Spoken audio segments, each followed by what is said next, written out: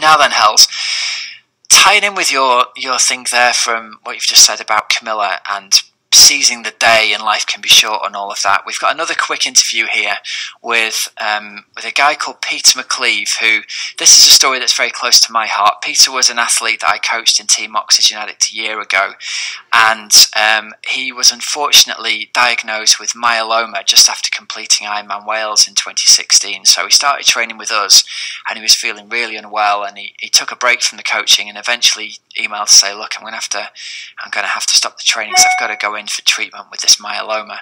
So he's an incredible guy. He's set up a website called 10,000donors.com to help find stem cell matches for people who have this disease. So I've read about him on Facebook over the past couple of years, and he's doing quite well at the moment, and obviously he's putting all his energy into his website. So I really thought if we could get a 10-minute interview with him on, help raise the profile. So just sit and listen to this, everyone. Don't fast forward through it. Really listen to this because it's a great cause and you could really help people out. Okay, Pete, it's lovely to get the chance to welcome you onto the show. I'm really excited that sort of you're doing better than you were last time we spoke, certainly, and to give you a chance to get your story out to the podcast listeners a little bit. So backstory is you were great age grouper, you'd done Ironman Wales, and then all of a sudden we get a bit of an unpleasant surprise in the old health stakes, don't we? Do you want to fill us in with the backstory? Yeah, absolutely. So I'd spent the previous 9 months in 2016 basically training for Ironman Wales, and then completed the race in September, and obviously was overjoyed and over the moon with that performance. And then 2 days later, found myself in the Countess of Chester Hospital, and I got quickly diagnosed with Legionnaire's sepsis and pneumonia, which was totally unexpected. So went from the pinnacle of my fitness to being in a bit of a bad state. And then over subsequent months, I assumed it would clear itself and get back to normal, but things were just not clearing as they should do. So I had a number of x-rays on my chest. There was a shadow from the pneumonia on my chest, and it just wasn't shifting. So they took me in for an MRI scan about 3.5-4 months after the my admittance to the Countess. And by pure chance, and this is where I was very lucky, by pure chance, the MRI scan was viewed by a radiographer who spotted some abnormalities on my skeleton. And these were lesions, which were they were a sign of weakening, a bit like osteoporosis. Okay. And from there, they didn't tell me at the time, but they did blood tests, and then they did another full body MRI scan, from which they noticed these lesions everywhere. So skull, skeleton, the chest, legs. You think of a bone, it was being compromised. So they did blood tests, and I got called in to see my doctor and was given a diagnosis of myeloma, and I'd never heard of myeloma. So, I actually said to the doctor at the time, can it be cleared with antibiotics? And, with a very stern face, he told me that it was a blood cancer and that it couldn't be cured. And then subsequent conversations, it came out that, if I got through the next 7 years, then I'd have done well with this diagnosis. So it went from, the pinnacle and peak to almost the lowest of the low, when you're telling your family, your parents, you have to manage your children. Because I've got 2 boys aged 8 and 5 now. Yeah.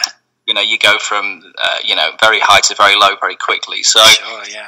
That in a nutshell was where we got from Ironman Wales, and they think I was actually the myeloma was there, probably a year before the diagnosis. So all the way through training, little symptoms were there, but you know what it's like. I mean, when you're training as a triathlete, if you're feeling achy, you assume it's just because you've had a good training session, and you sort of revel in it, or you're a bit tired and fatigued, and that's just you're working hard, you're training hard. You just put these things down to day-to-day living, but in reality, these are all the signs of the myeloma sort of manifesting. So it was there during training. I just didn't realise it and ignored it. So But again, I count myself very lucky that I was picked up the way I was, because many people who get myeloma, they get kidney failure, and they can end up in a real state by the time they actually get diagnosis. So mine was picked up probably sooner than well, I was very lucky when it got picked up, because it could have been a lot worse in terms of where I ended up.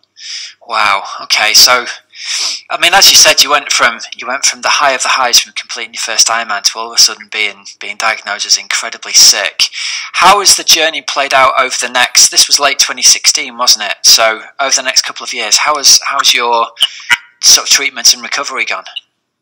Yeah, so I was pretty much immediately. It was March 2017 when I got the diagnosis. I was pretty much, within 4 to 5 weeks, put on a regime of chemotherapy, and it didn't really work, unfortunately. So they then put me on a second regime of chemotherapy, which was very, very intensive, and that was the first time I lost my hair and sort of became part of the club. You actually start to look, unfortunately, like you have it, whereas before I was able to kind of fob it off and just push on through. Yeah. But then that therapy stopped working as well, and so they put me on a third regime of chemotherapy, which it got my body in a position where I might be able to go through what they call a stem cell transplant, and that's where I had what's called an autologous stem cell transplant. So they took my stem cells, cleaned them up, then blasted me with a big dose of chemotherapy, and then they put my stem cells back in. And for those people who aren't clear what stem cell is, it's basically a stem cell is the precursor to all cells in your body, whether it's hair, whether it's skin, nose, or blood.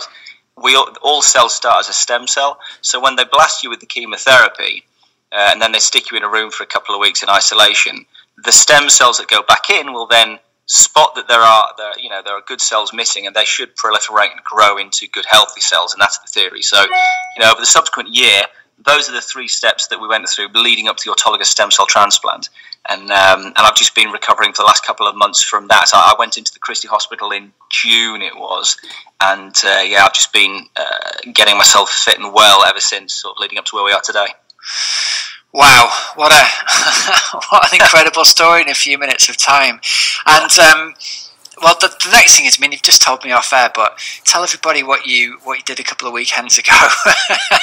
Yeah, you maniac. I'm just my belief and approach to all of this is one of proactivity. I think most people who do triathlons have a certain mindset. You can sit and have a chit chat over a protein shake, and you soon realise that we're all of a similar way of thinking. So I'm sure most people empathise with it. But you can spend your life sitting back and waiting for people to do things for you, or you can get off your backside and do them for yourself. So my approach has been to get as fit as I possibly could do and maintain a positive mental approach to this whole thing. Just sitting around wallowing is not going to help anybody, least of all me. So a couple of weeks ago, I wasn't expected to be fit enough, but I completed, as a part of a relay, in fairness, I did Ironman Weymouth. So I did the bike leg, and it was rotten weather. It was rainy, it was cold and wet, but it was kind of like me. It was almost like 2 fingers up to cancer as far as I was concerned, because I wasn't expected to be fit enough. But got myself around on the bike and we ran down that red carpet, and it was the first step back to almost when life was as good as it could be. Because the last time I ran down the red carpet was obviously Ironman Wales in 2016, and since then it's just been downhill. So it's one more step towards redemption. Sounds a little bit dramatic, but I can't think of a better word to use. It's just a further step towards me trying to battle this and do the things I enjoy doing, of which triathlon was a huge part of my life. Yeah, good man. I don't think redemption's too big a word at all. I think it's the perfect word for it. So listen, next up, tell us about your next mission. Basically, you've got a website called 10,000donors.com. Tell us what that's all about and what your focus is again with this. Yeah, so basically, I mentioned earlier on I had a stem cell transplant where they took my stem cells and cleaned them up a bit, and that's only so effective. There is another type of stem cell transplant called an allogenic stem cell transplant, and what they do is they take someone who has a genetic match for me as a patient or someone else as a patient, and they're able to take their stem cells and put them into my body, and that they will effectively grow into a new immune system. So I'm effectively getting a brand new immune system. So I've been given a prognosis of 7 years. If I can get myself a stem cell donor, the prognosis is infinitely better. You're looking way beyond 7 years if it works and works well.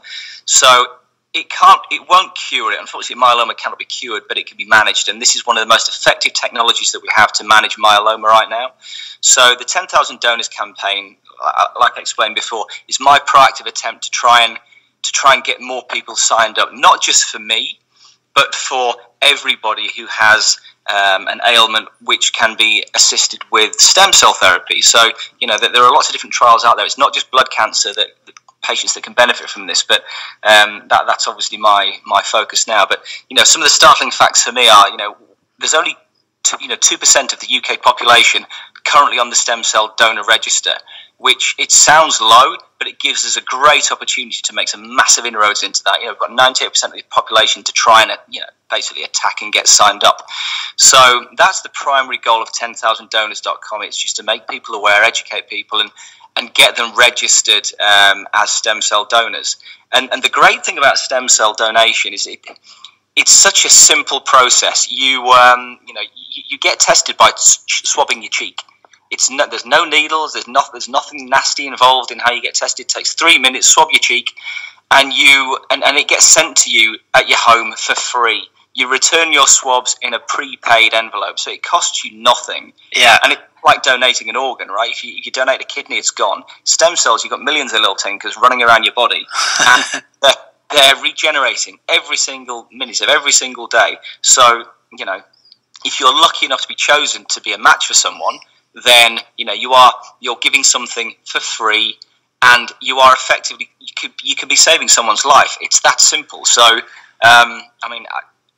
it's blown my head away that so few people are aware of it. But it's relatively speaking a young technology, so it's maybe not a surprise that not many people are either aware of it or signed up. So my goal through 10,000donors.com is to get more people aware and more people registered.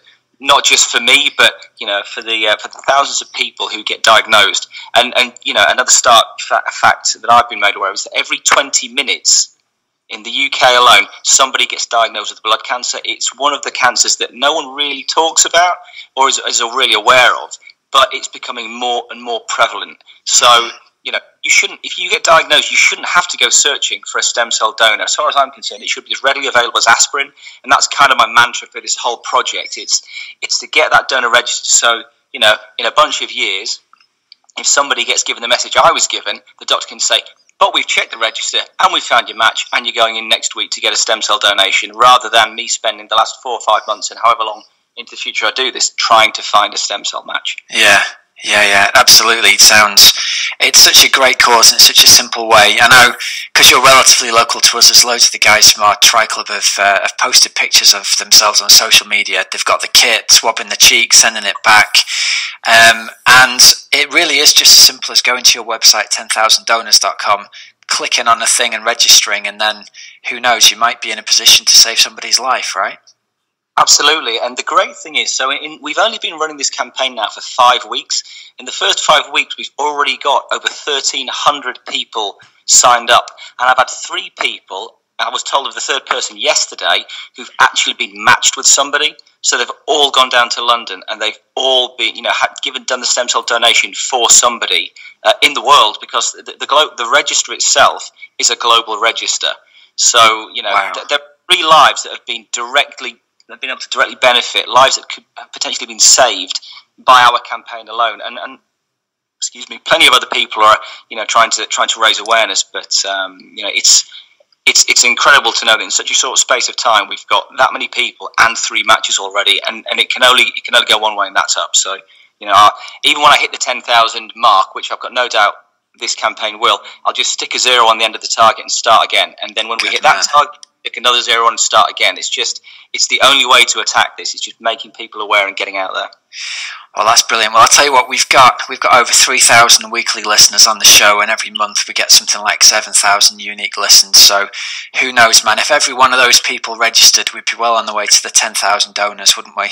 Well, it would be absolutely incredible. And even if you don't get called up straight away, there is a greater potential there to impact somebody's life. And it's not, the thing that it's like any cancer, it transcends race, gender, bank balance, all the things that we get, siloed off in every single day. It doesn't matter what your background is, because this thing can sadly impact anybody. And this is our way of coming together and saying, screw this. Yeah. We can make a difference here. We can fight this together. And that's the other, another one of my big aims is, it's to make people aware, but bring people together and find things that we have in common, rather than those differences that so readily get focused on in the papers and the news, every day. Yeah, man. Well, I tell you what, the podcast community stand next to you with this one, and I'm really hoping we can get tons and tons of sign-ups for you. And what have you got planned for next year in terms of triathlon action? Where can people see you, man? Because it'd be great if they donated and then got to meet you in person. What have you got lined up? Well, at the moment, nothing. As I say, the Weymouth thing was a bit of was a nice thing to be able to do. It was an unexpected thing to be able to do after the transplant. So I know I've got one friend. He's going to Mallorca. In my head, I'd love to go back and do Wales again. It was an incredible race, but I don't know. I've always fancied doing the Norseman, that crazy thing where you jump off the back. Yeah. But it's really hard to get into that. So no, I'm still open to ideas as to what to do next year. But I'm definitely getting back and doing the full try is absolutely the key. So I don't know. As soon as I've booked it, I'll let you know, Rob. Well, you do that. As soon as you've booked it, you let us know. We'll get it out on the show, and who knows, maybe there'll be a little community of people pushing alongside you on race day, hey? Oh, definitely. I mean, look, at the very least, I'm out there supporting my friends who have been running triathlon for a bunch of years. So, I'm going to be there. If I'm not doing it, I'm certainly supporting people next year. Great stuff. Right, so again, that website is 10,000donors.com. You just click the link, put your name in, and you get the swab kit through the post. Absolutely, it's that simple. Costs you nothing. 3 minutes of your time. Brilliant stuff. Well, listen, Peter. On behalf of everybody, we wish you all the best with your continued recovery, my man, and look forward to hearing about, hopefully crossing the finish line in Wales next year. Absolutely, yes. So, thanks so much for engaging with this, Rob, and for giving me the opportunity to come and talk to you. Really appreciate it. No problem, man. Speak to you again soon. Cheers, Rob. Thanks. Bye. Pretty groovy, hey Hells, that you can just get posted through the post, a little mouth swab, and who knows, you could potentially save somebody's life just by going and donating some blood cells. And I know a lot of people who've done that recently, including people. He's got a lot of friends in our club, hasn't he? He's got a lot of friends in our club who've been doing this. So if anyone listening can sign up and be a potential donor, that'd be absolutely brilliant. We've got close to 7,000 unique listeners every month these days. So if every one of you signed up, Peter'd be nearly all of the way there to his target. So please do it. Yeah, no, that's cool. Right, Rob, some news to finish off with.